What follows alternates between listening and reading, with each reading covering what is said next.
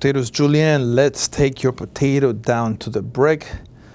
For better learning, cut the ends first. And this is mostly done for educational purposes. We don't want this much waste, but for practicing, let's take it down to this. So we want to even out all sides of the potatoes, so it's going to be easier to work with. That way it gives a nice stability.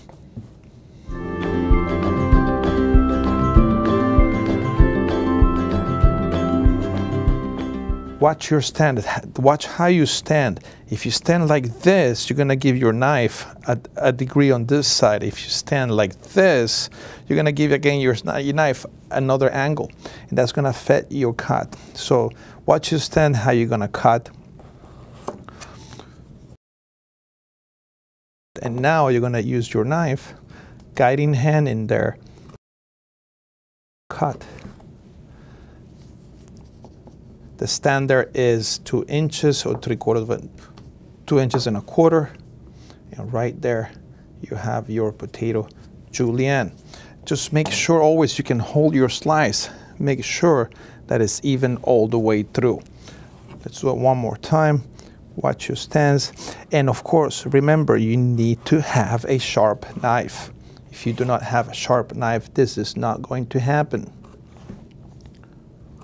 Also, make sure your cutting board is not wobbly, that it doesn't have a curve or is not warped.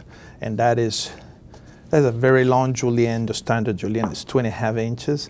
It will be right there. And the beautiful thing about the julienne is once your julienne is done, from your julienne comes your brunoise. And another way to do your brunoise is you can take your perfectly cut julienne, even the ends, and try not to use a wide cutting board to do this, because you will not be able to see what you're doing there.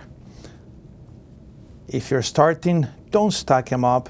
Just take one of them and get your knife in there to get the proper brunoise. So from the julienne comes the brunoise.